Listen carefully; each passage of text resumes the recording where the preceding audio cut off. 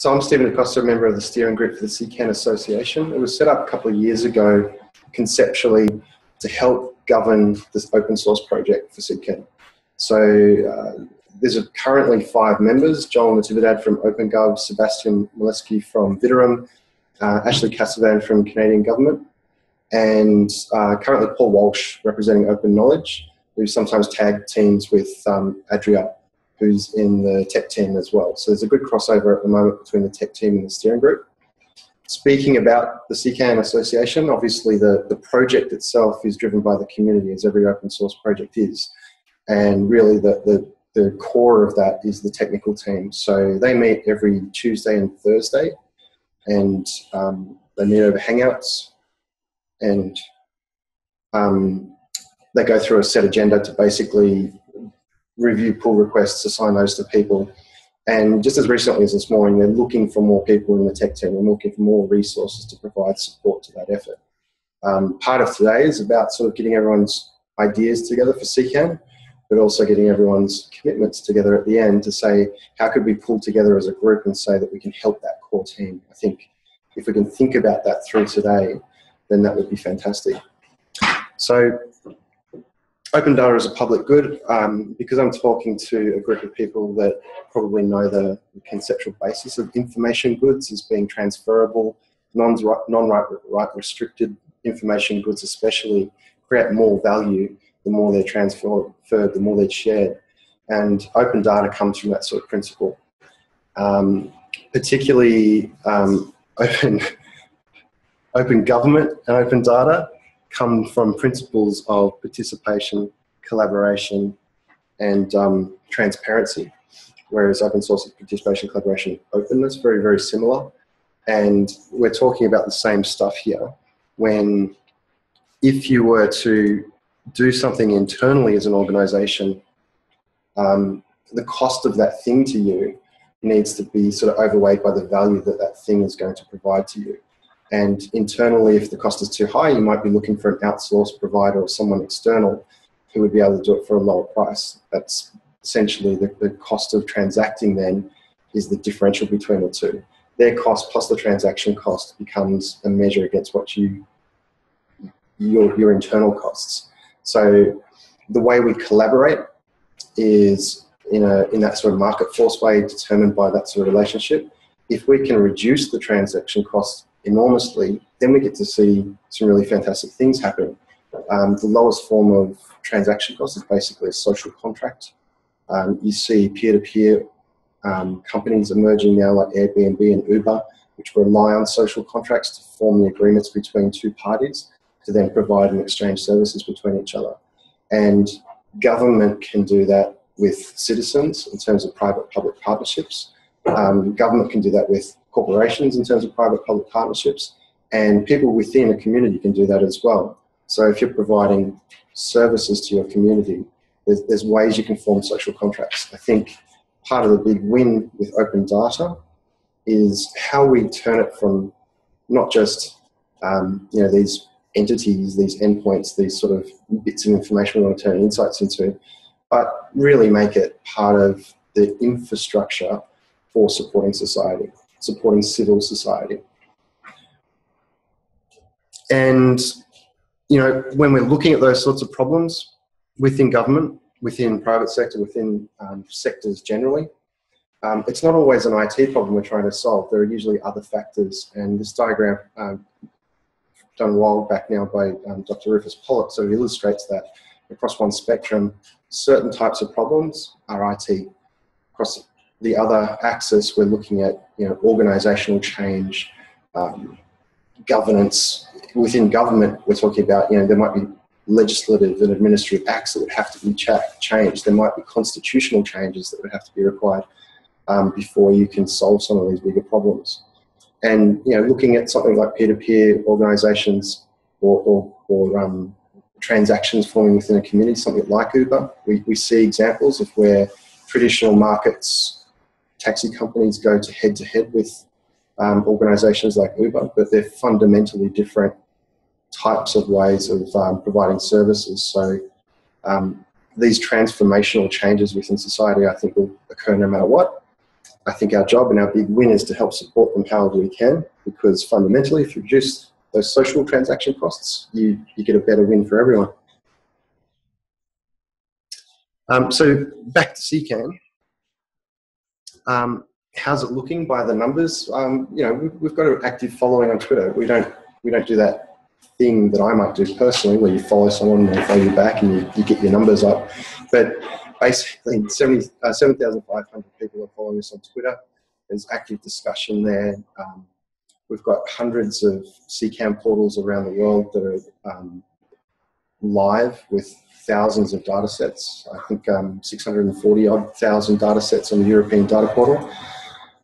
We've got about 150 contributors across the GitHub project. I think it's around 40 of those are generally active each year, and the type of activity of those contributors sort of varies over time, but it's clear that we need more contributors that are more active more of the time to support core. And we've got hundreds more that develop extensions that's around CKAN, because it's built with sort of like this core of an API. You can build so many different extensions talking directly to that API, or extensions that basically modify the user experience slightly. There's lots of different work going on in lots of different repositories on GitHub, and we can all sort of draw on that experience and bring more of those people into core as well. And within GitHub itself, there's 1,300 people following the CKAN project. So, you know, how we see 1,300 people following it down to about 40 people active, that's the sort of numbers we want to change. We want to change that proportion somewhat.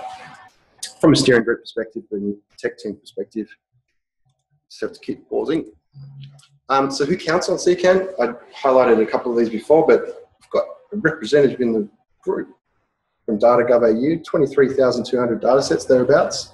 We won't talk about the PDFs, that's a recent thing, but it's all good stuff. And you know, a big chunk of those data sets are machine readable. The endpoints you can delve directly into through Datastore.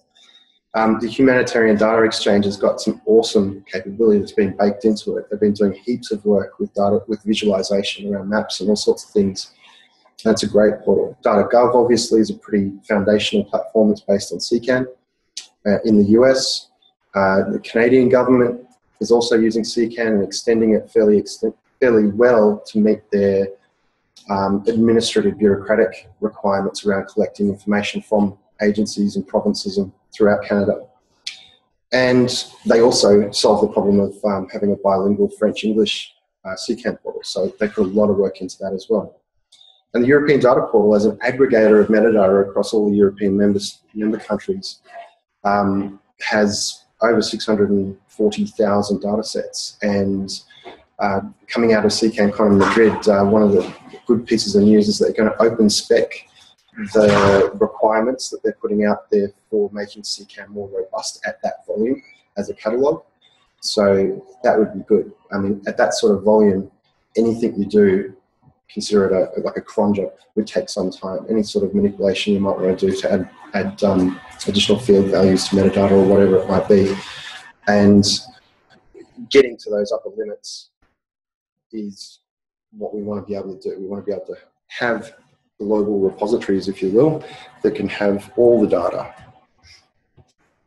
So why? In fact, I didn't explain this. This presentation is broken down to the why, the how, and the what. So why use CKAN? Well, it's used by a lot of people around the world. It's open source. It's got a large and expanding installation base. And it's not just an installation base within a particular sector. It's expanding into different sectors with private sector users, academic users, and even you know, community-based projects like New York, BC, or the New York Beta New York project that John Natividad's involved in. They build their own community data portal, and that sort of community effort is you know, uniquely paired with an open source project and works really well. It's a Python web app, Postgres database, and I often say this, its user group is basically machines, custodians, then end users. So If you're building an application on top of CKAN, it's really good because you're kind of then its primary user. If you need to do data custodianship and governance and provenance around data, then it's really good because you're pretty much the secondary user. If you're an end user for discoverability, then it's quite good because it's got Apache Solr. But if you start getting into the sort of like the fourth type of user, it would be those who need to generate insights from CKAN, those who need to generate, clearer ideas on discovering data records within the data sets themselves. Then we're looking at other things that might be sitting outside of CKAN or might be baked into CKAN through extensions. And I think through the rest of today, we'll talk more and more about that. So how does it operate? I've actually talked a bit about this already, and it operates on principles of openness, collaboration, participation as open source. I can let it go without the governance structure. As I mentioned, there's a steering group. There's the idea that there's an advisory group as well. So the CKAN membership, whether you're at the gold, silver, or bronze level, I'm pretty sure it's at the gold level, gives you access to the advisory group. As CKAN grows and we get more sponsored members, so imagine large IT companies that have an overlapping interest with open data, investing in CKAN over the longer term, they would become part of the advisory group and have a bit of a voice to influence the roadmap, influence the sort of user stories that are being met within the technical roadmap. The steering group is a governance structure that over time will then have beneath it domain-specific working groups. So you can imagine a domain-specific working group for CKAN and linked data or academic data or data that climbs on rocks, all sorts. The technical group is pretty much the core and the central part of it. And there's a communications and outreach group, which is pretty much me at the moment. What it manifests as is things like this, banners being printed, some brochures that are out the front there, which you can grab and distribute amongst your friends. And then below that, the concept of members is any contributing member. Anyone who's working on the code base is sort of like by proxy sort of brought in. But we're looking at ways to have more of an accredited membership. So those who are actually contributing to core, we can then put them into a special status as associate members. Those from an organizational perspective that are contributing core can get in-kind status and then go up the tiers from gold, silver from bronze, silver to gold membership in the association. And the rule of thumb is basically if you're in-kind putting in around 2 FTE, then you get into that sort of gold status. We're looking for ways to get more full-time people working in the CKAN core team. So any ideas will be fantastic from today. Where to get community help? Stack Overflow, the dev mailing list. There's roadmap on Waffle. There'll be work getting put into that. And I mentioned earlier the tech team. Where to get professional help? There's 3 companies. I won't say the first one because I've sworn there's a $5 penalty if I do. OpenGov is a US-based, very large company that has a lot of services that they can provide, and CKAN is a new addition to their fleet of products. And Viterum is the open knowledge spin-off that's started earlier this year, and they're picking up good work and they're investing in CKAN. They're just sort of coming on board now and starting to invest more and more heavily. And the good thing is we have a really strong relationship with these 3 companies. The people who are sort of heading them up and running the direction of these companies are all talking together. I'm meeting with Joel and Sebastian next week at Code for America, so that's all fantastic. And these are the membership tiers I was talking about: gold, silver, bronze, and then support a member is that idea that if you're a contributor in GitHub, you're going to get that status. Now we get to the what. Now, for those following at home and for those in the room, this might be pretty obvious. It's open source, it's on GitHub, so you can obviously just look at the code base. The API is all documented and available. You can read through that and find out how it actually works. its structure is based around the governance of data. So kind of like a CRUD application, basically create organizations, under organizations create data sets, under data sets create resources, and all of that is readable via API and doable via API as well, importantly. So you can have other machines or other, imagine a mobile app or a WordPress or Drupal website where you can create data sets on the fly in a jurisdictional portal because you have a use case for that.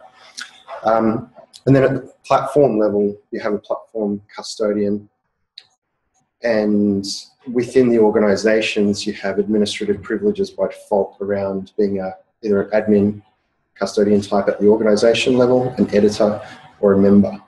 And so the idea there is, as a member, you can generally see private data sets. As an editor, you can create data sets. As a custodian, you can create users for the other organization and do all the other things cascading down. And generally out of the box, you either have published or private data sets. Looking forward, private data sets historically haven't been discoverable via Apache Solr. So if you kind of browse in, you kind of say, where are my data sets? You have to go through the organizations path. But I'm pretty sure it's 2.6. Those will be exposed through Solr now. So that'll be for authenticated users with the right access. So that'll be a handy update for those thinking about going to 2.6. The data publishing workflow is pretty simple. Like you create an organization, you log in as a member of that organization with the right privilege, you click add data set. It's pretty basic. You go through 3 steps. Add the basic information about your data set, including any metadata, and if you've extended your portal, then there's a whole range of metadata you might be requiring your custodians to put in. Then you add resources, and that could really be anything. It could be an Excel file, it could be a PDF document, it could be a hyperlink to a different endpoint on a completely different system. And recently there was released by a company, you know, like a GitHub extension, which I think is pretty cool. So the idea is you can reference code plus data together within one data set. The user interface. So user registration is supportable. You can have a portal, which essentially is, as I was saying earlier, that could be supporting a community-based crowdsourcing sort of endeavor, where people self-register, elect then to create data sets and upload resources. User management is available from those administrator-type users, custodian-type users. Custodian workflows to manage data sets and manage resources. That's inclusive of things like harvesters, so you can set up harvesters as a custodian. The directory browse by organization or group. The groups are a logical grouping so that you can have things like communications, transport across a broad set of organizations, and those data sets can be aggregated into those groups. On top of things like keyword tagging. And faceted search kind of comes out of the box at the moment, but in future versions, Apache Solr won't be baked into CKAN by default. It will be something that you add in via extension or configuration. And that's just to make it a simpler install for people. A lot of people have been having some hassles getting Solr stood up, as well as all the other things you have to get stood up in terms of dependencies. And I think, in fact, just sort of coming back to that, what we need to remember, even though there's sort of like a whole bunch of enterprise users here, we want this to remain an open source project. We want this to remain accessible to anyone who can basically install it on their desktop, on their laptop, and get it going so that they can then very quickly get to the stage of customizing it, getting involved in the code base if they will. Resource views to preview the data. So that came in at version 5.3. And the concept there is that for any one of those resources underneath data sets, you can create a view for that by type. So if you have an XLS file for Microsoft, you might have a Microsoft viewer for that. If you have a CSV, you might use the default recline.js view for that, or you might build something a bit sexier. And for all sorts of things, the GitHub one that I mentioned, we built a resource view for that. And the idea is to make that kind of cool. So you get the same sorts of dashboarding capability from github.com within a resource view on CKAN portals, which would be cool. And metadata view, so obviously you can see the metadata at that dataset level about your datasets. Now the CKAN API, everything you can do via the user interface plus more. Get the full catalog, traverse the entire catalog, drill down just at the top layer or all the way down into the resource layer, all the way into records if you're going via the data store API, for those that can be ingested like CSV files. And within that, other stuff. So you get all the package information, just a particular ID for a data set, and then just get the resources. If you want to be searching, then you can use the inbuilt search to say, I just want to get CSV files, for example, or I just want to get stuff that's tagged with the word cloud. And obviously you can create, update, delete resources and other objects, which from a machine point of view, if you're building applications, is extremely important. And the activity stream allows you to do some neat things around notifications. So for a number of projects, it's not as often used, particularly for sort of government jurisdictional ones, mostly because they don't necessarily allow the general public to register. But for community projects, it's much more usable because once you self-register, then you can start to collect and follow data sets. Or for internal users within an organization, if you're going to be using that feature, it can be quite handy to have that sort of feature connect internal users or users of the platform with the concept of collaborating around data sets. You have to first make them, the changes in these things discoverable. And that's it. That's pretty much my presentation as a walk through where CKAN's at.